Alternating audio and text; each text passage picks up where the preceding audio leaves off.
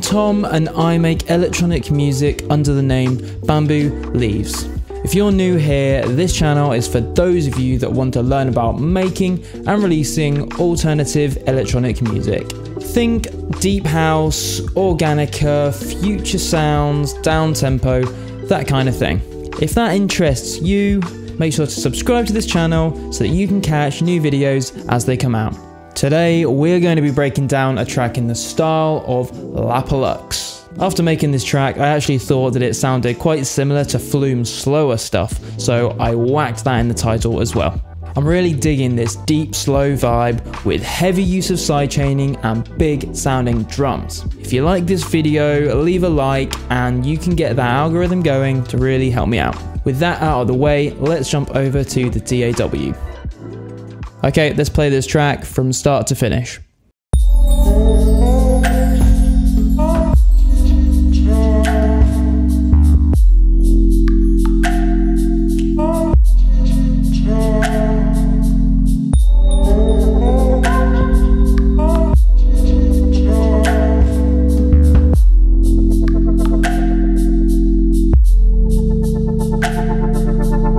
As usual, we'll start from the top and we'll work our way down to the bottom. First up, we've got our chords. So these are the main organ sounding chords that play through the whole track.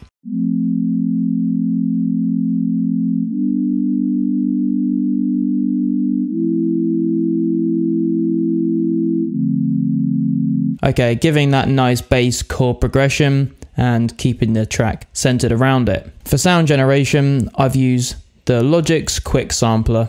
So having it loaded with the default patch being the sine waves that are just automatically loaded in there.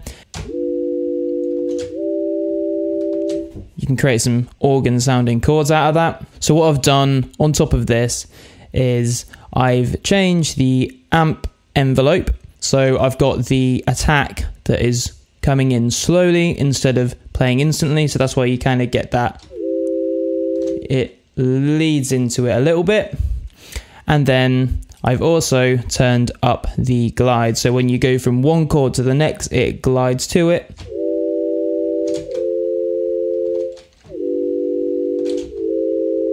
That's the only thing I've done for the sound generation section of this. I've loaded a EQ on there and I've rolled off just those low ends so that I can kind of cut out any of those boomy sub frequencies that might get in the way of the mix. So another thing that I've done is I've bussed off some of that signal off to a bus and I've called that the widen bus. So on that bus, I've got a sample delay that is delaying the right hand signal by a small amount so that it has the sound playing fully wide in the stereo field. And I'm just putting a bit of this sort of organ chord sound off to that so that I have the sound generation where it was, and then I've just put a little bit into this sort of widen bus, and that is just going to fill out the stereo field a little bit and make the chords sound bigger and sort of fill out the space, because this is sort of the main driving chord behind the whole track. So if I feed in a little bit more of that signal, you can kind of hear it fill out the stereo field a bit.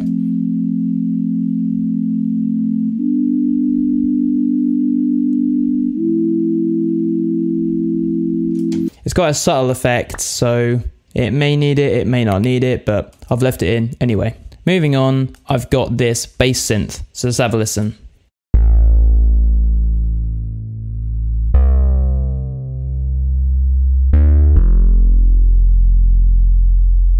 Cool, so a really like bassy, thick, kind of crunchy, gritty sounding bass synth.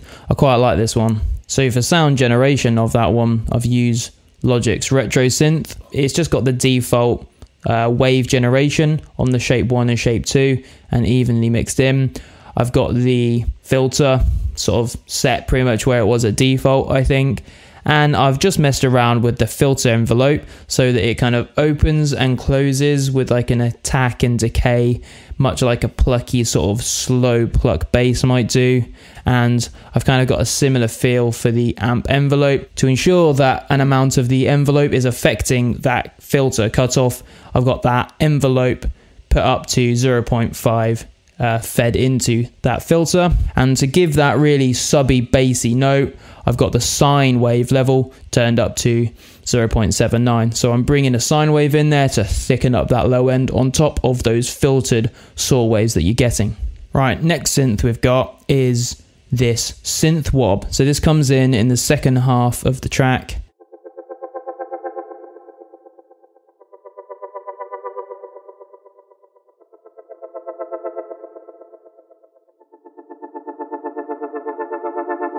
Yeah, so that like wobby LFO cutoff filter, it comes in later in the track and it's a little bit quiet and you can kind of just hear it, and then it gets a bit louder and it's sort of like a nice, interesting element to the track to keep the listener interested. So for sound generation, retro synth again, I've messed around with the filter envelope and the amp envelope, so it fades in nice and slowly, so it opens up that filter really slowly over the course of its envelope.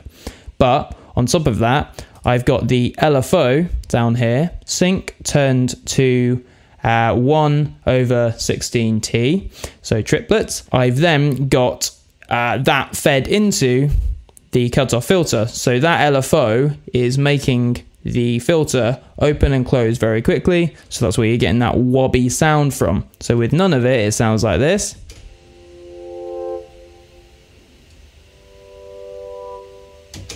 And then with it fed in, it starts to sound like this.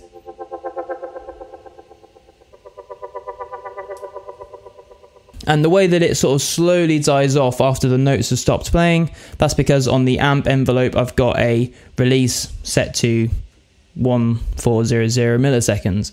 So that releases and sort of fades away slowly. So on top of that, what I've got is this tremolo from Logic that is moving that sound to the left and the right. So it's swaying along with the listener in their head, and it's kind of keeping it interesting and keeping that stereo field engaged. And then on top of that, I've put on this bandpass EQ filter that is kind of boxing those frequencies in. On top of that, I've got a portion of that signal bussed off to a hall reverb. So that's where you're getting that big hall reverb sound from that adds to the tail of this sound. Next up, let's listen to the vocal chops.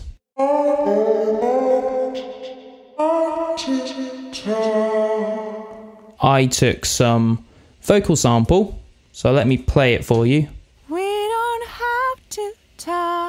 So I then sort of chose an appropriate place to cut it off, and then I just used the MIDI keys to pitch the sound around and kind of make it sound interesting and a bit Lapaluxy, a little bit flumey. I added on top of it a echo, so just a delay, 16 dotted, and then I've also bussed that off to the Valhalla Vintage Verb for the whole reverb sound. So the key in getting this sound is to choosing where to put your MIDI note so that it pitches it around, slows and stretches out some of that sample, and then has like the occasional sort of hit on one of the higher register bits to make it sound interesting and pitched around, just like this.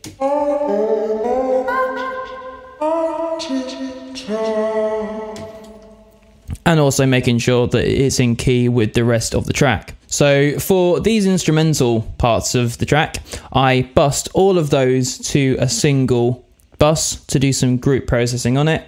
So that group processing is just an LFO tool that is just doing the side chaining with the kick. So just on every bar, it will just do one really big, slow kind of side chain that brings the level down, leaves room for this really boomy kick, and then returns to it.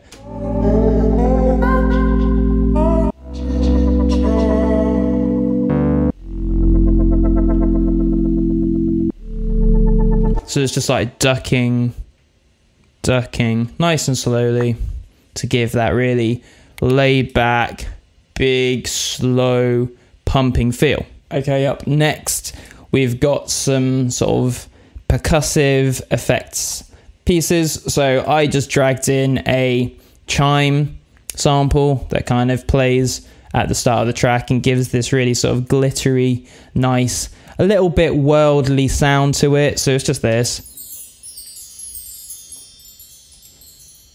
Nothing special, And to complement that, I've also got this bell sound.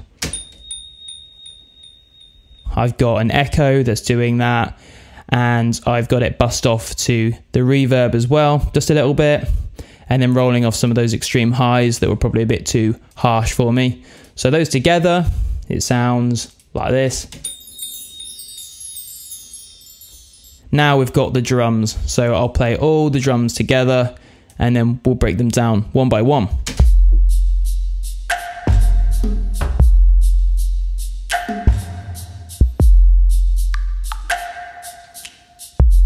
So let's start off with the two kicks. The first kick, I'm using Logic's drum synth. So it's not a sample, it's a synthesizer that is used to emulate kick drums. So let's have a listen to some of those.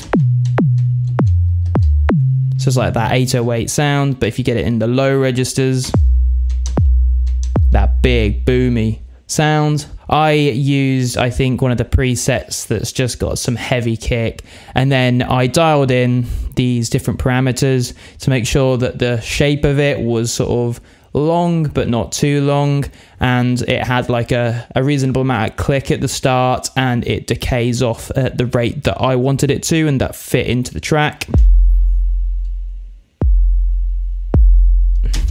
But that deep subby 808 sound combined with the side chaining gives like a really big deep sound to it. So if I play the instrumental parts to it that have that side chain along with the kick, it's like,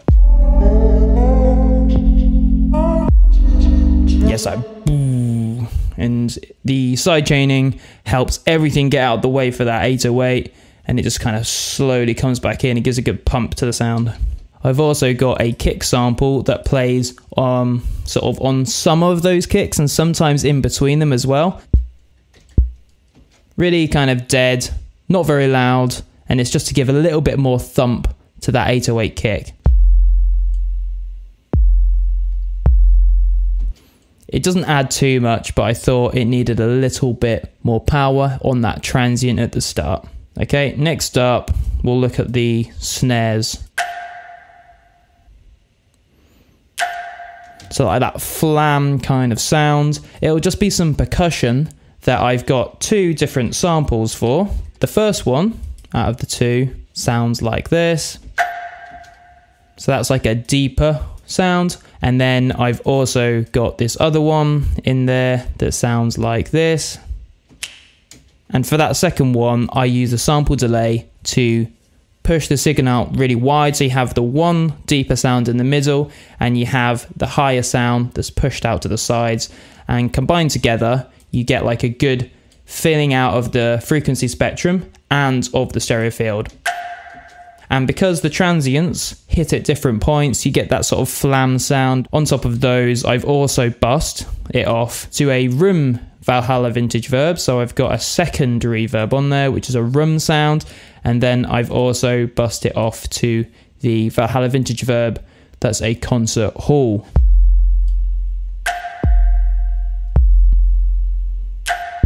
So now we're getting into the sort of the little percussive parts that are in there that just sort of keep it interesting and keep a bit of swing to it. So I only actually seem to use it just this sound, which is a click.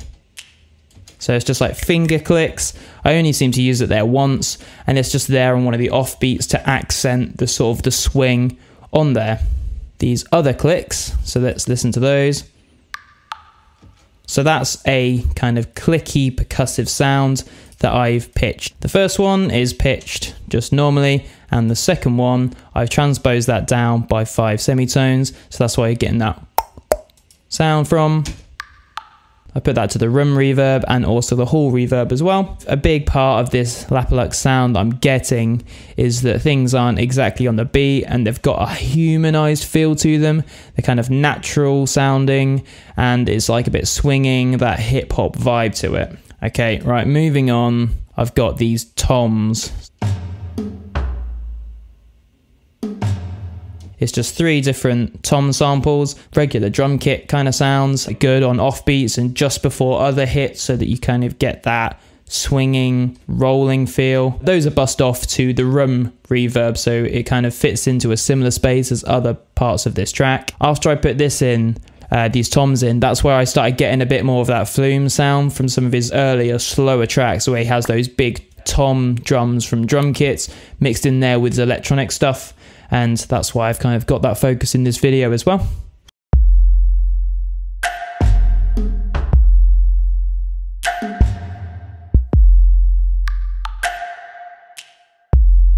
And then I've got this shaker at the end. That there is a shaker sound.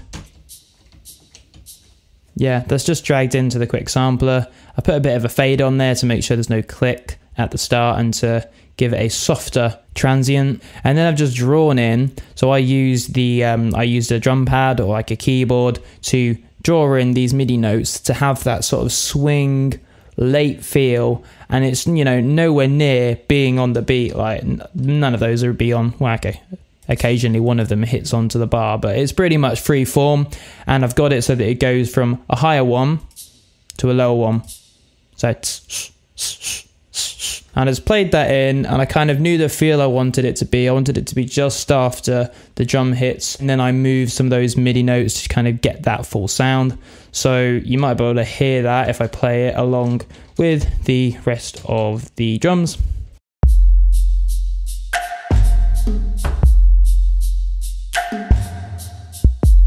So I think that's an important part of this sort of slow, human hip-hop, laid-back sound, is kind of getting that swing and the human feel. I'm definitely getting that one in there with this shaker on top of it. I'll just play all of that together and you can hear all of it playing as one.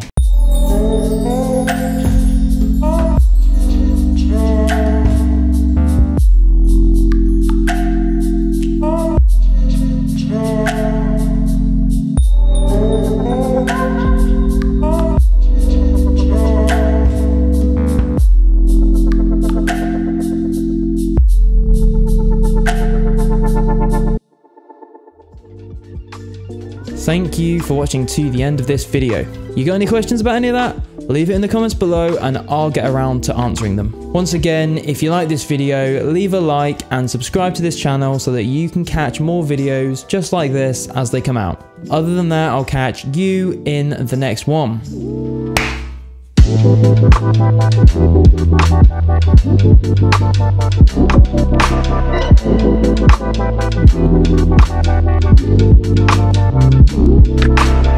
Thank you.